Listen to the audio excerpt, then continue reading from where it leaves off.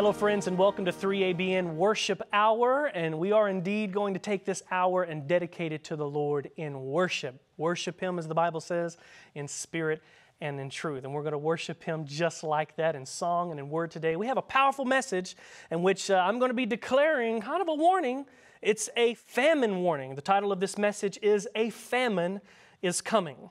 But before we get right into the message, we have our brother Tim Parton, who is going to sing for us the beautiful song, "Turn Your Eyes Upon Jesus."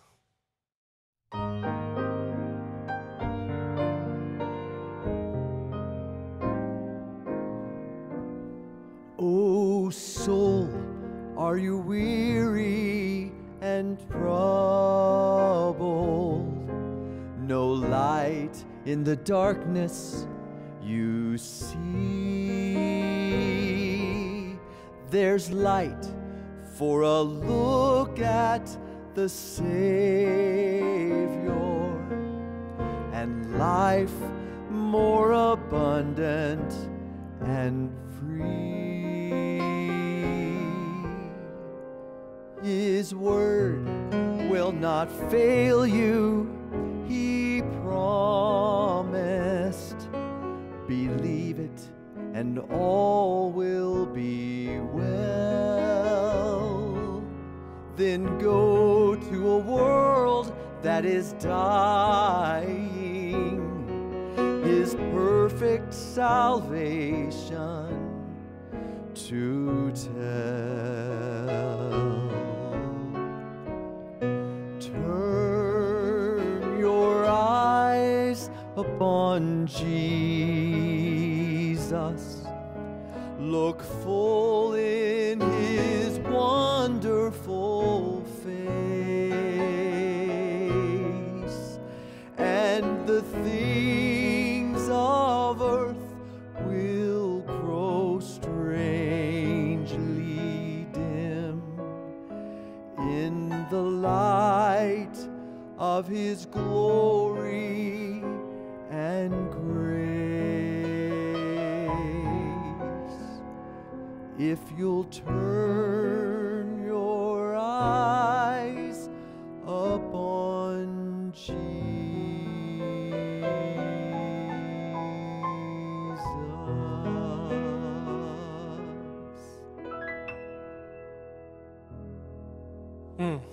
Praise the Lord. Turn your eyes upon Jesus. One of my favorite songs. And that's exactly kind of the theme, the motto of this message, is as we're declaring a warning, a coming famine. We're going to be talking about what kind of famine in just a moment. But the answer to it, of course, is simple. A sermon in and of itself. Turn your eyes upon Jesus and everything will be okay. Let us pray before we get into our message right now. Father in heaven, Lord, I just want to thank you and praise you, Lord, at this moment, as you have bestowed upon all of us the wonderful privilege of representing you, preaching the Word of God for you, Lord, for the redemption of man. And so, Lord, as I break open the bread of life, as we attempt to rightly divide the word of truth, Lord, do not let it be a man-made effort to do so. Lord, I'm praying right now in Jesus' name that you will bestow upon me and in me the Holy Spirit to lead and guide me to speak your word. That this message will not only penetrate the hearts and minds of every person around the world listening, but also mine as well. We thank you for all that you have done and for who you are as our God. And we pray this in confidence and in the name of Jesus Christ. Amen. A famine is coming. A famine is on its way. Perhaps one of the greatest phenomenons, at least from my perspective, one of the most interesting occurrences in the history of our nation and the history of this world happened back in March of 2020. Exactly. Not so far distant away from where we are now. Just March of 2020. You can read all the historical occurrences of this nation and of this world, and one of the strangest, most interesting occurrences that happened in March of 2020, of course, was the very sudden, the very swift shutdown of the world due to the pandemic COVID-19. Of course, it will forever mark the year 2020 as probably one of the worst years that perhaps we've ever experienced in our country, and in recent times at least. It was almost as if everyone was living in peace for the most part, living as if everything was okay, everyone was safe, nothing was going to happen, and then boom, it was upon us. A pandemic that would forever change our society and rock the known world that we happen to live in. You know, the Bible gives us a couple of passages that provide some insight and somewhat of a prophetic imagery toward this event and, of course, many others that will soon take place, I believe, as the Bible plainly tells us that it will. I want to start by going to 1 Thessalonians chapter 5, verses 1 through 3. Notice what the Bible says. And of course, this is Paul writing. He says, "But concerning the times and seasons, brethren, you have no need that I should write to you. For you yourselves know perfectly that the day of the Lord so comes as a thief in the night. For when they say, peace and safety, then sudden destruction comes upon them as labor pains upon a pregnant woman, and they shall not escape." The words found right here, of course, that really stand out to me is the concept of living in a state of peace and safety. Similar to what perhaps maybe society somewhat felt prior to March 2020. While the world, of course, we know is horrible and there's horrible things that happen in the world, for the most part, most Americans and most other citizens from other countries all around the world were living in somewhat of a state of peace and safety. But then it's almost as if the pandemic that happened and occurred as it began to spread across the world began to cause a state of shock. It launched people into a state of fear. And within just a week and a half to 2 weeks, our world was changed probably permanently. I don't know that we'll ever see a world that we once lived in. This probably has forever marked, this historical event will for sure be marked in history as a life-changing scenario. But nearly 2,000 years ago, Paul wrote, as he was given inspiration by the Holy Spirit, that when they say peace and safety, everything's okay, life's going on just fine and dandy, then sudden destruction comes upon them as labor pains upon a pregnant woman, and they shall, in the Greek, it says, no, not escape. Of course, it begs to mention that we also, I believe, have been living in a state of peace and safety. And while some people consider the pandemic to be a disruption to our way of life and to society and to the world as we knew it, my friends, I'm here to tell you that I believe that was a very small, minuscule occurrence compared to what is coming in the near future. Notice also in Luke chapter 17, this is another passage, Luke 17, verses 26 and 27, and also verses 28 and 29 in Luke chapter 17. It maps out for us also in a similar scenario, exactly what we've been talking about so far, people living in a state of what maybe the Bible, as the Bible clearly says, peace and safety, a state of never-ending bliss, I guess you could say. Everything's okay. We're just going to live out our life. And then all of a sudden, destruction comes that, of course, would disrupt their known reality. Notice Luke chapter 17, we've all read the passage many times, beginning in verse 26 and 27, the Bible says, "And as it was in the days of Noah, so it will also be in the days of the Son of Man. They ate, they drank, they married wives, they were given in marriage until the day that Noah entered the ark, and the flood came and destroyed them all. Now I'm going to continue on reading verse 28 and 29, and we're going to come back and just mark something interesting here. Verse 28 continues to say, likewise, as it was also in the days of Lot. They ate, they drank, they bought, they sold, they planted, they built. But on the day that Lot went out of Sodom, it rained fire and brimstone from heaven and destroyed them all. Now, I find this passage interesting because, again, it communicates that same theme that we're talking about. Living in that state of peace and safety. Everything's okay. Everything's going to be all right. Almost in some cases, it's living on as if there is no God and that Bible prophecy is of no avail. That it's not really that important because everything is just going to be okay. But it's interesting right here that the language and the communication, the literary devices that are used from the author, in this case Luke, as he uses some language to clearly communicate this and emphasize it very clearly. For instance, if you go back to verse 27 where it says that they ate and they drank and they married wives, and of course they were also given in marriage. Well, in the original Greek, the words there used actually communicates a sense of almost like nya words, like kind of and a passive, like, oh, they were doing this and they were doing that. For instance, if you listen to the words, they were estio and they were pio and they were escamadizo. And so it's kind of like this blah, da, da. And then, boom, sudden destruction came and the flood came and it washed them all away, right? It destroyed them all. Same thing, same language used, same concept communicated in verses 28 and 29, where it says, likewise, it was also in the days of Lot. They ate, they drank, they bought, they sold, they planted, they built. The Greek, they estizo, they pio, they agordazo, they fetu. I know these are Greek words, but still, notice the common theme. It's kind of this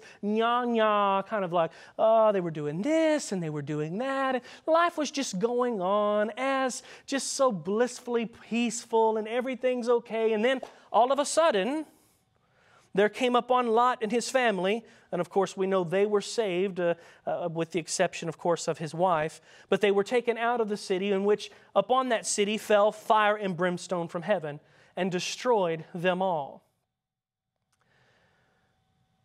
You see, in the last days, Bible prophecy tells us that there will come a time very soon where destruction will come upon this earth.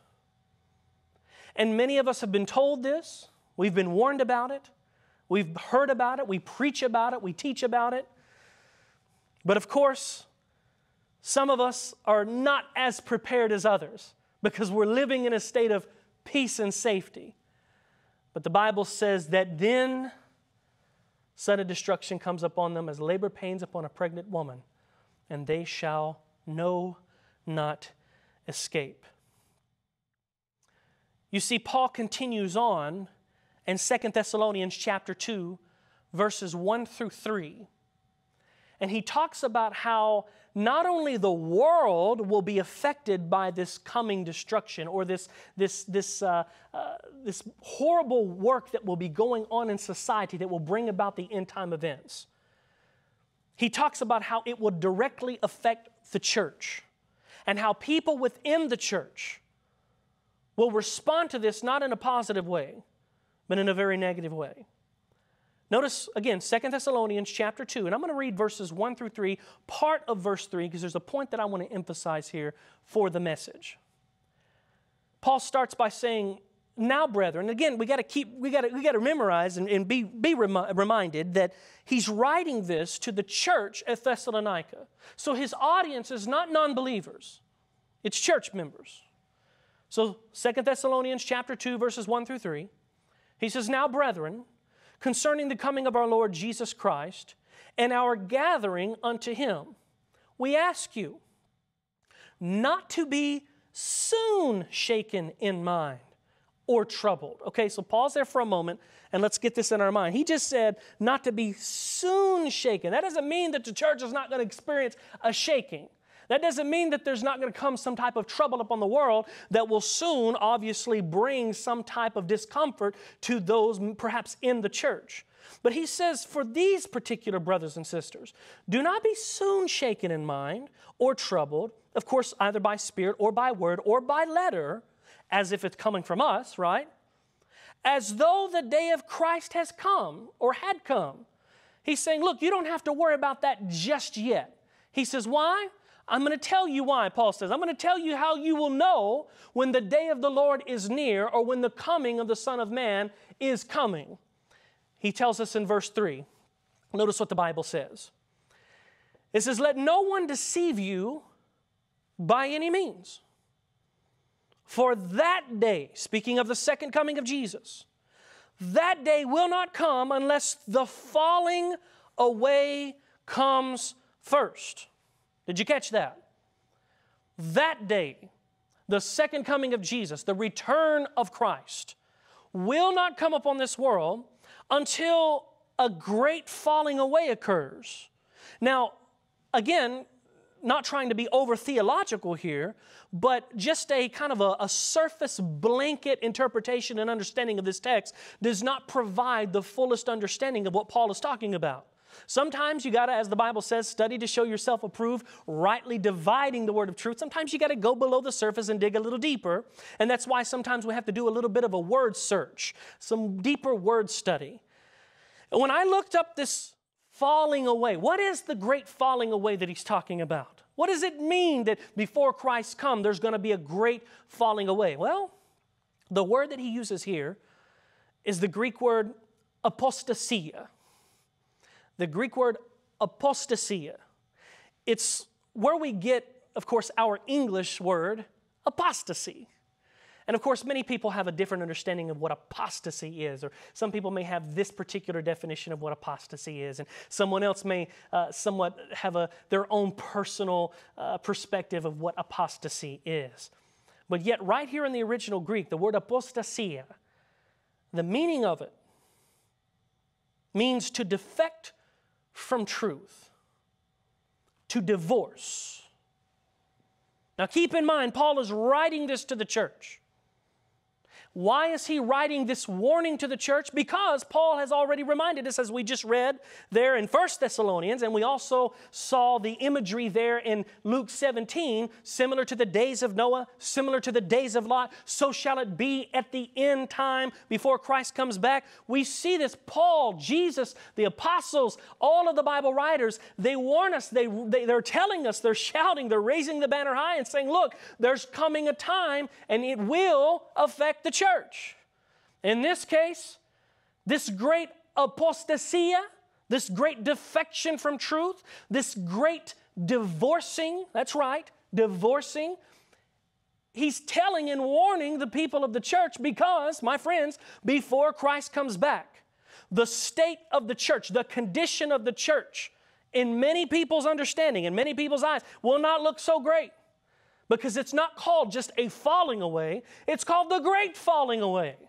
It's great. It's huge.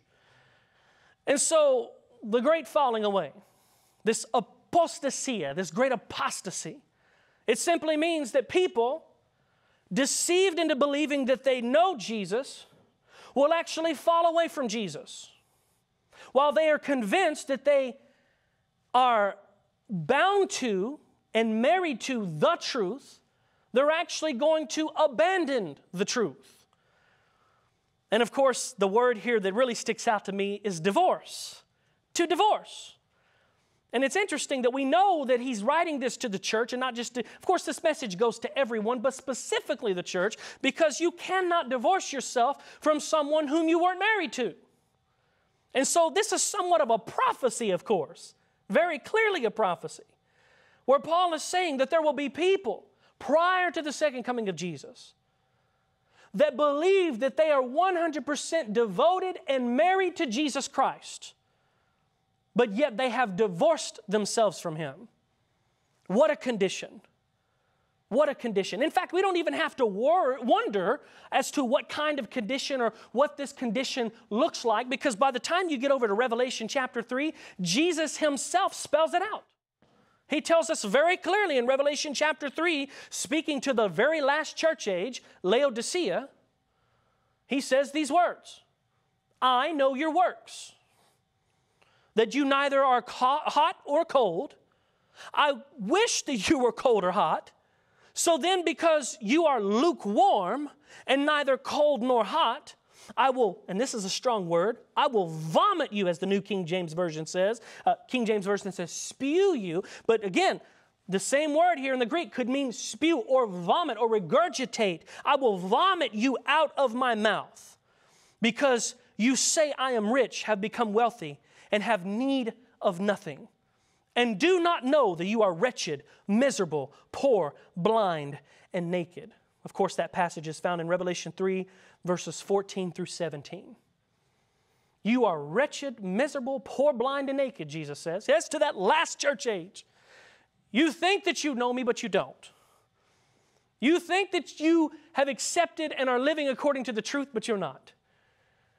Of course, you believe that you're married to me, but yet you don't realize, because of your deception, because of your self-denial, in the sense of your deceiving denial, you have divorced yourself from me. That's what Jesus is saying right here.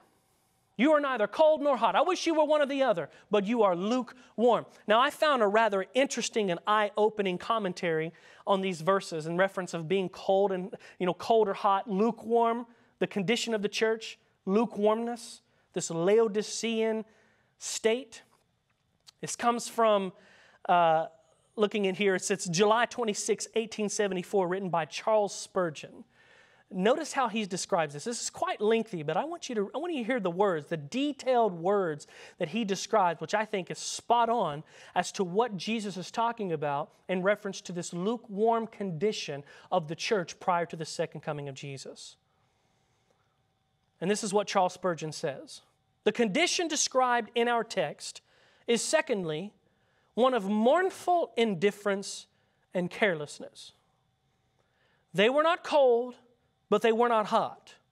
They were not infidels, yet they were not earnest believers, that they did not oppose, notice, that they did not oppose the gospel, neither did they defend it. They were not working mischief, neither were they doing any great good. They were not disreputable in moral character, but they were not distinguished for holiness.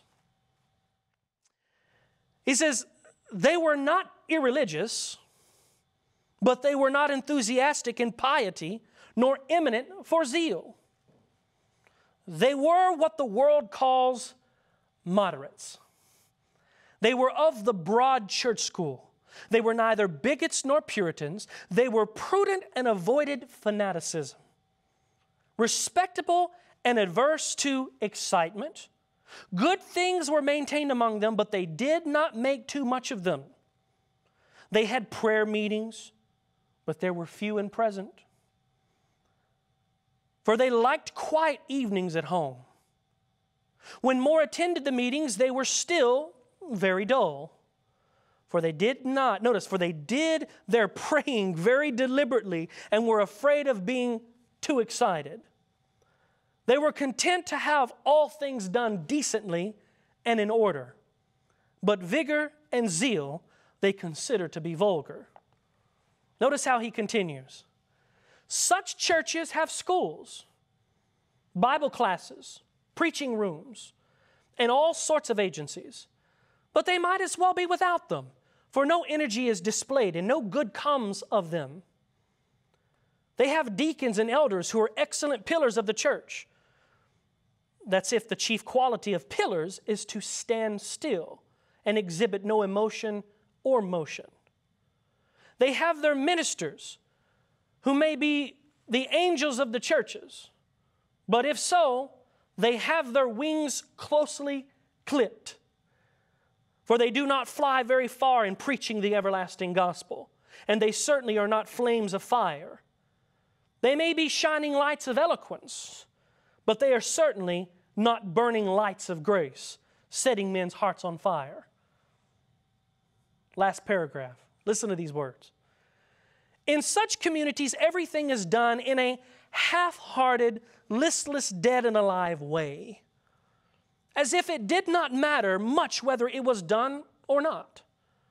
It makes one's flesh creep to see how sluggishly they move. And he says these words. He says, I long for a knife to cut their red tape to pieces, and for a whip to lay about their shoulders to make them bestir themselves.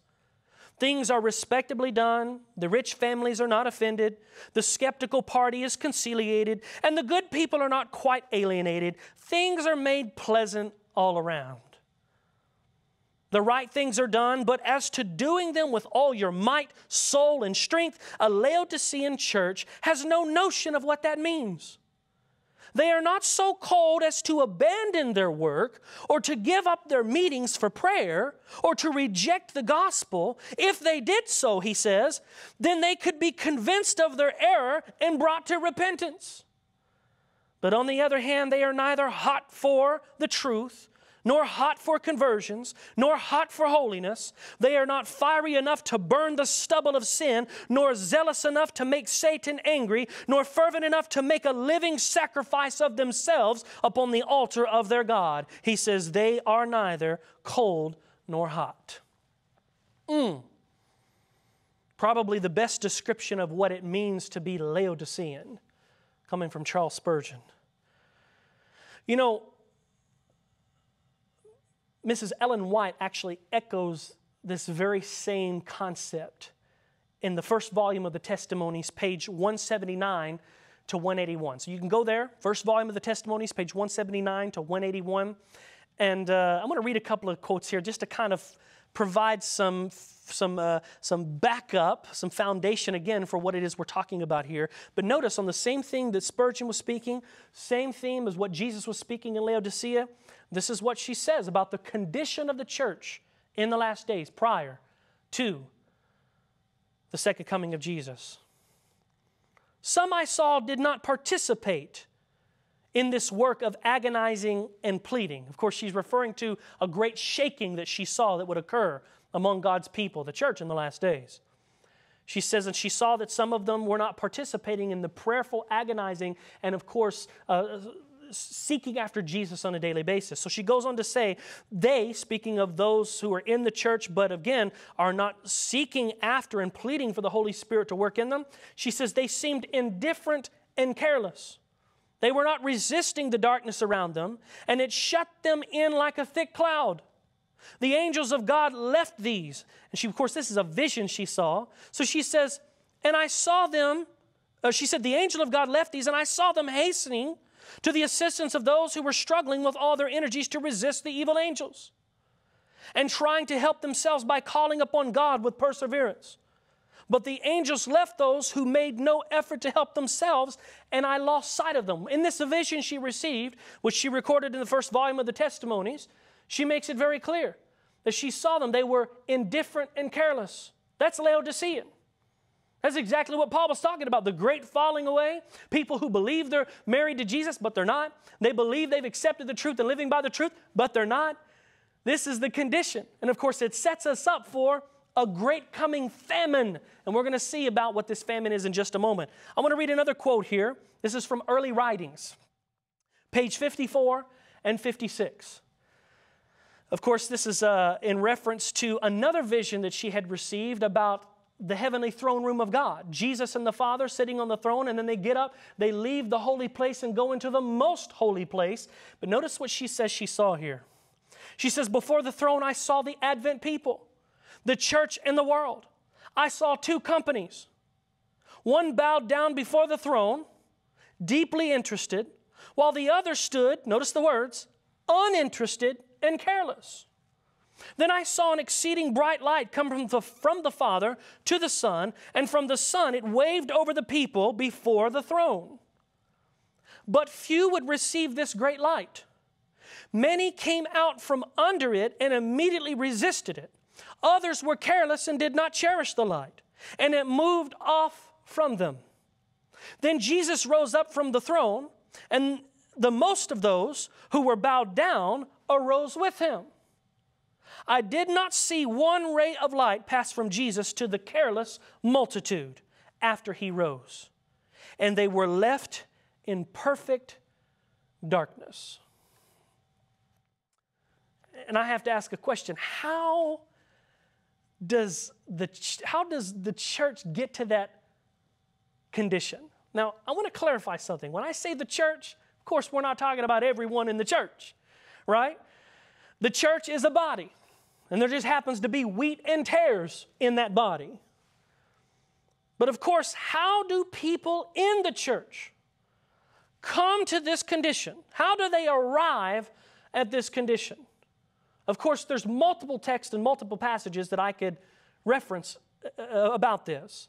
But there's one particular text that comes to mind when answering that question. How in the world do people reach this state of apostasy, this state of defecting from truth, divorcing themselves from Jesus, in which they will be caught up in this great famine that is coming? Luke chapter 9, verse 23, Jesus gives us the solution. But notice what the solution includes. It says that He said to them all, "If anyone desires to come after me, let him deny himself and take up his cross daily and follow me." So how does a person, anyone in the church, arrive to this careless, indifferent, complacent condition of Laodicea? Lukewarmness. How does it happen? Well, it happens because people abandon their daily, genuine Christian walk with Christ. They abandoned their daily looking unto Christ and having a genuine Spirit-filled experience with Him. Notice how I keep saying daily, because what did Christ say? Let him deny himself and take up his cross how often? Daily. You see, you got a lot of people, my friends, a lot of Christians, professed Christians in the church who are not having that daily communion experience with Christ. They profess Him, as Jesus says, they honor me with their lips, but their heart is far from me. Many of us find ourselves in that condition. Some of us can't see it because we're deceived. Deceived into believing that we know Jesus when we do not. Deceived into believing that we're going to go to heaven when in reality, if we don't shape up, examine ourselves, and allow Jesus to cleanse us from the inside out, we won't be seeing the kingdom of God, as Jesus said. Paul wrote of this daily experience, this great righteousness by faith experience. He referred to it using the words from faith to faith, day by day, glory to glory. You see, the righteousness by faith experience is a daily, ongoing experience with Jesus. And the condition of Laodicea exists, this falling away, apostasy experience exists for many because they are not having a genuine step-by-step, day-by-day, faith-to-faith, glory-to-glory moment with Jesus. You see, what Paul is describing in his letters when he writes about this righteousness by faith experience and coming to know Christ and Him washing you and cleansing you daily from your sins, you see, that is a process. We know it's a lifelong process of sanctification, but it's a never-ending, ongoing process. And some people, well, truth is, they have hit the pause button on their righteousness by faith journey.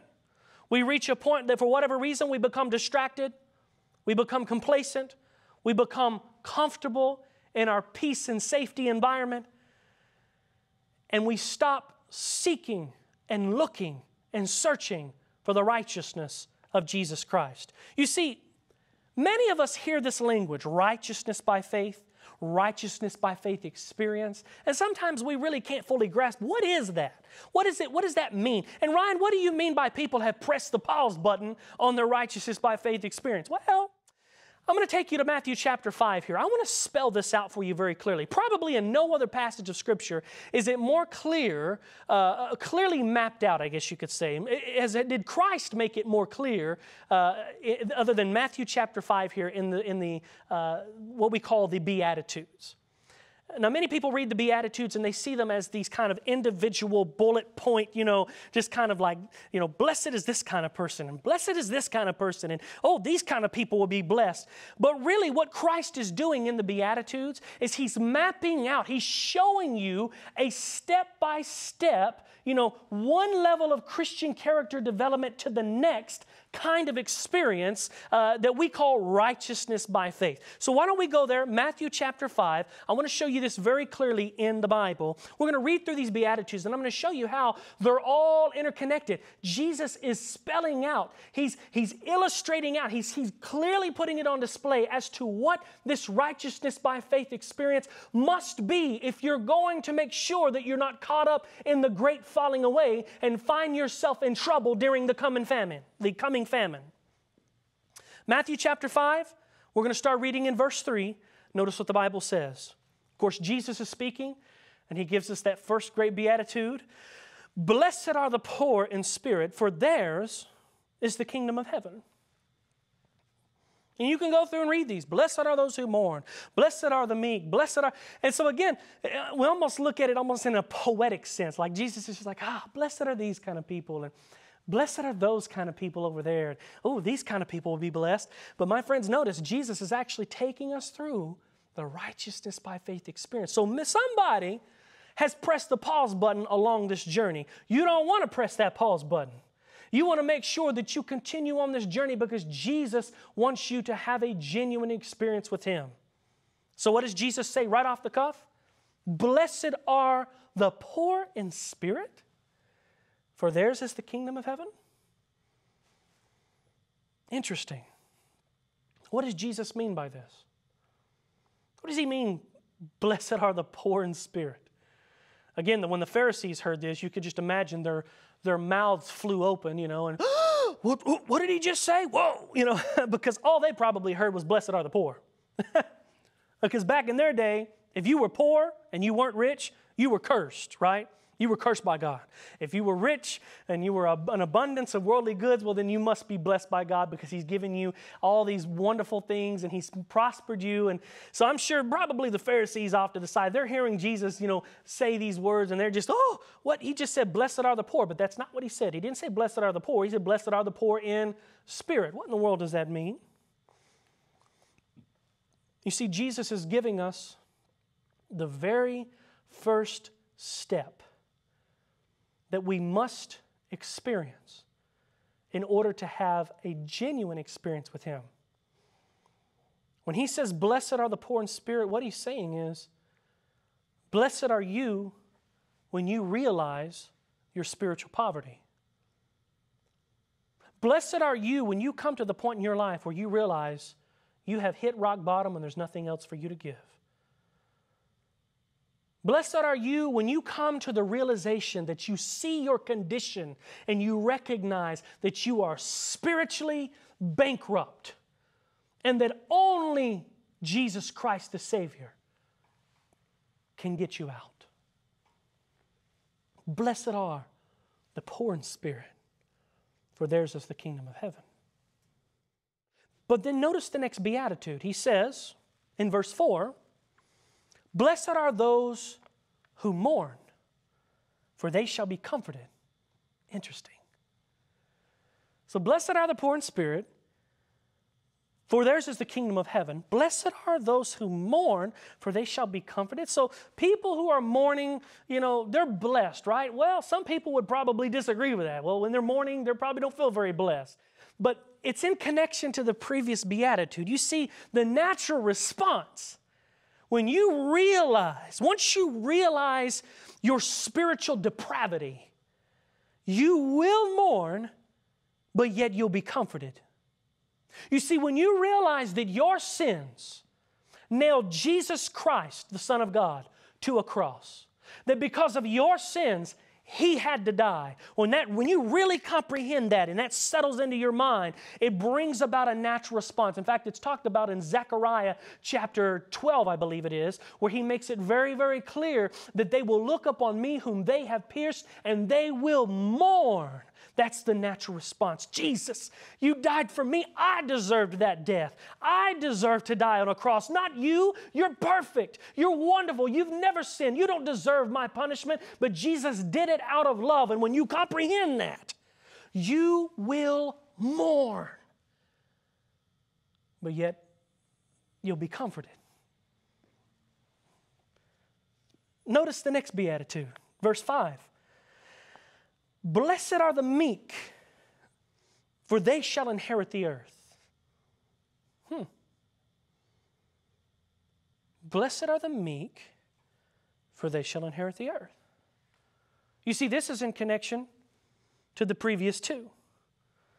You see, after you're broken by the love of Jesus, you adopt an attitude of meekness. That's right. Which brings us to our next beatitude. Blessed are those who do hunger and thirst for righteousness, for they shall be filled. Notice how this is Jesus taking you from one level of Christian character development to the next. So before, you became meek because you were broken by the love of Jesus, and you adopted an attitude of meekness. So, when you adopt an attitude of meekness, true, genuine, Christ-like meekness, you begin to hunger and thirst for His righteousness. That's powerful. Jesus is taking it. He's mapping it out. And then, of course, verse 7, blessed are the merciful, for they shall obtain mercy. You see, there's a difference between human mercy and godly mercy. You see, once you accept the righteousness of Christ in your life, you become merciful. That's just the natural response. Jesus is shaping and molding you into the person that He wants you to be, that vessel of honor for His kingdom. So when you hunger and thirst for righteousness, you begin to receive His righteousness on your behalf. And when you accept the righteousness of Christ in your life, you become merciful. But it's not just any old kind of mercy. We're going to see what that is in just a moment. Let's go to the next beatitude because it's in connection. Blessed are the pure in heart, for they shall see God. Pure in heart. So how does that connect to the previous one? Very simple. Once you are merciful, true godly mercy, once you are merciful, and here it is, true godly mercy, and begin to treat others the way God treats us, then and only then, you become pure in heart. Now, will you ever feel that way? I don't think any of us are going to, wake up one day and be like, oh man, I just feel so pure in heart today. I just feel so perfect. None of us are going to feel that way. Because when you look at Christ's righteousness and you see your own, you kind of have that Isaiah experience. Woe is me, right? For I am undone. I am a sinful man. Oh, woe is me, right? I'm the chief of sinners. That's how Paul made it out. He said, I feel like the chief of sinners. But yet God sees you. He sees that when you begin to show true godly mercy, you begin to treat others the way He treats us. Then through His eyes, you are pure in heart. But it doesn't stop there.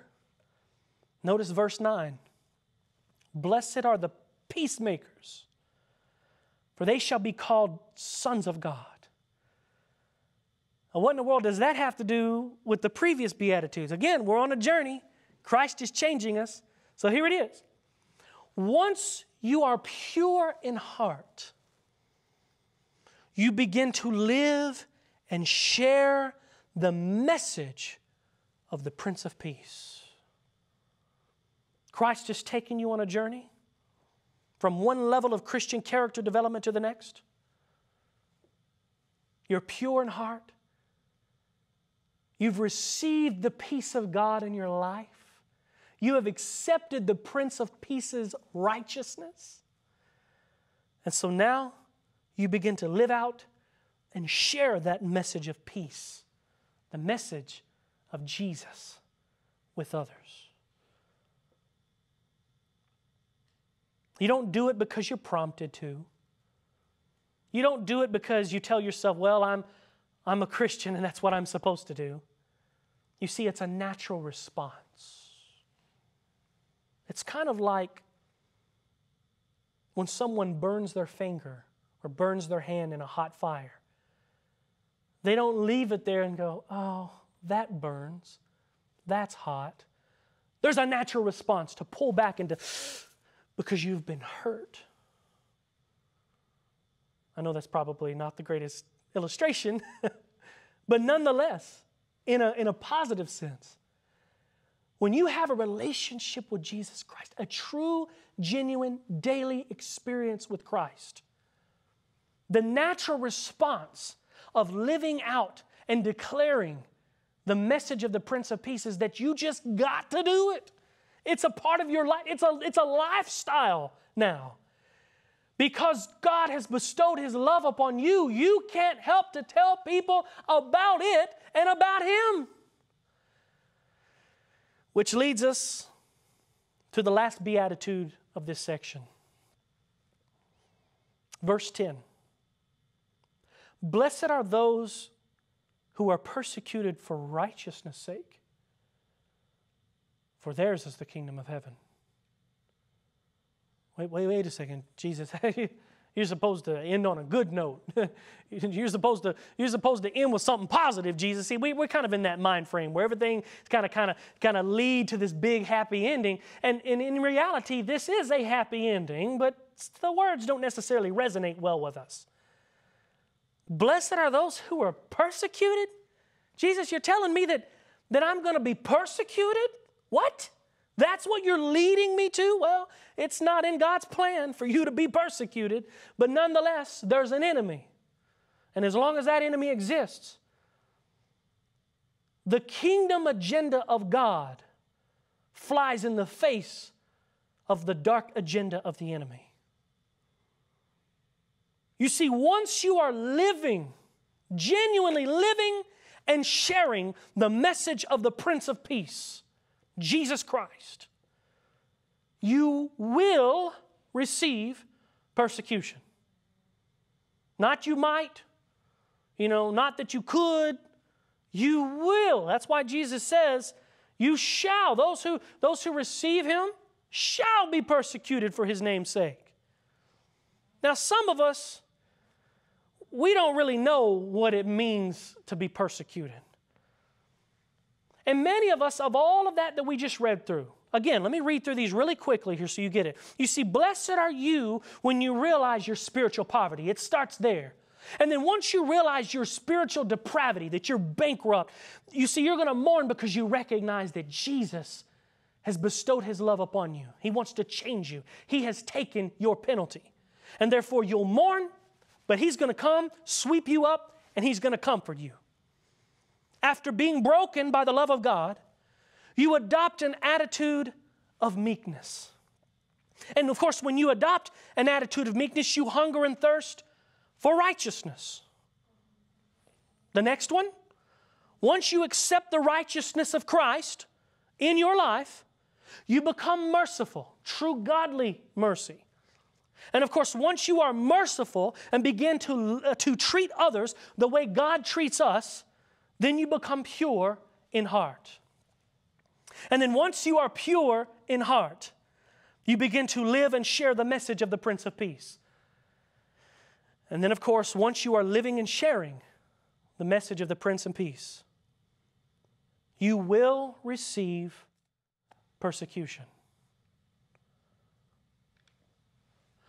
Why doesn't it seem like there's more persecution in the church today? That's an interesting thought. Now, you may be watching and saying, well, Ron, I'm persecuted all the time. Only you and God truly know if that's the case. But it just doesn't seem like there's much persecution today. I want to read you a quote from Great Controversy, page 48. Listen to this quote. So she asks a question. She says, why is it then that persecution seems in a great degree to slumber?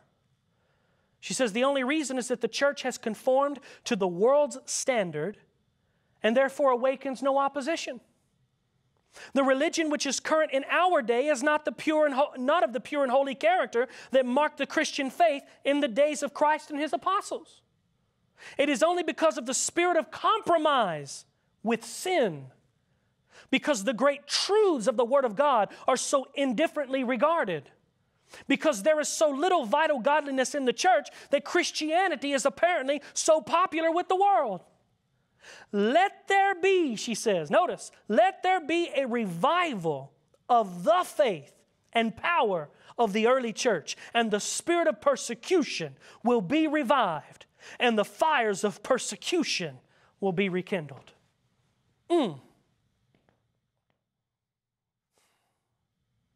Why is there no persecution? Because we have people that are not living out and declaring the message of the Prince of Peace. We have people that have pressed the pause button somewhere along that journey.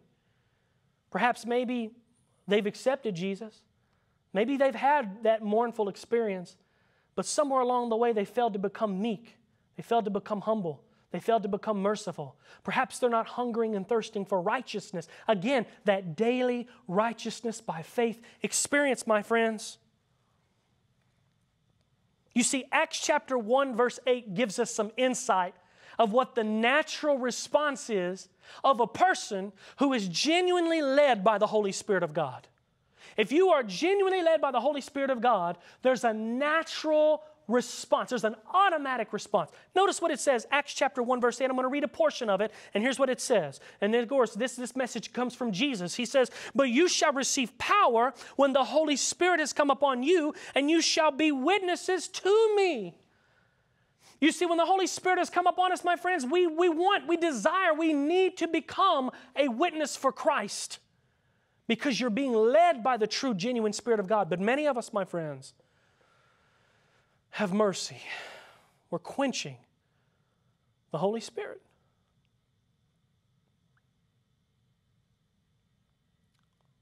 We're no longer listening to the work of the Holy Spirit in our life. We're going our own way. All we like sheep have gone astray. The work cannot be finished, and we cannot go home until the church wakes up. But there's a famine coming. And because of the current condition, many of us are not ready for the famine. Have you heard the story about the 4 people named everybody, somebody, anybody, and nobody?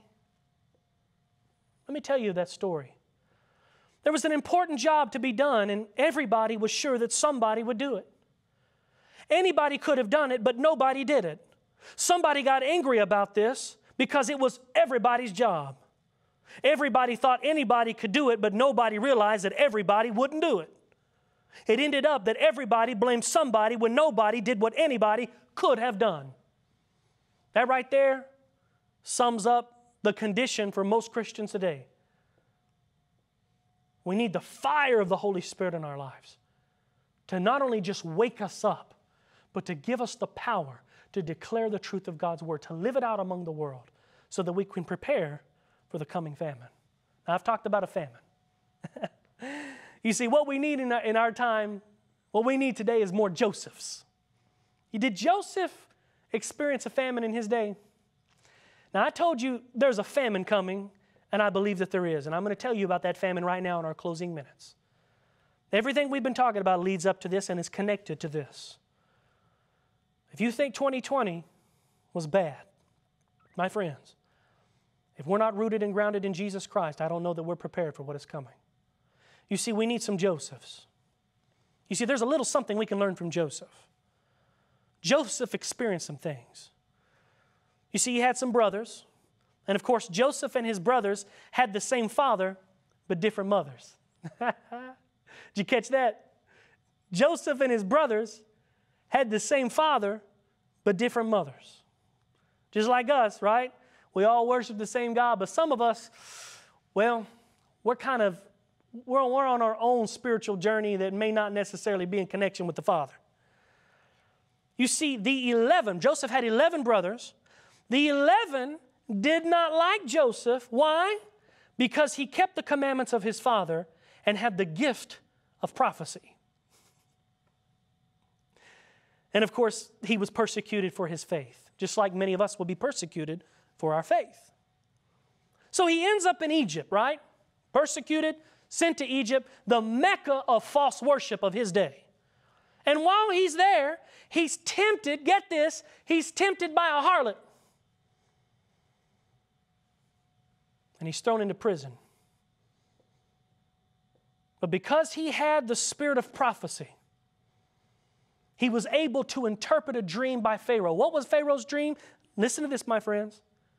Remember the seven fat cattle and the 7 scrawny, sickly cattle? And it ate up the fat cattle. Same thing with the ears of corn, 7 healthy ears of corn.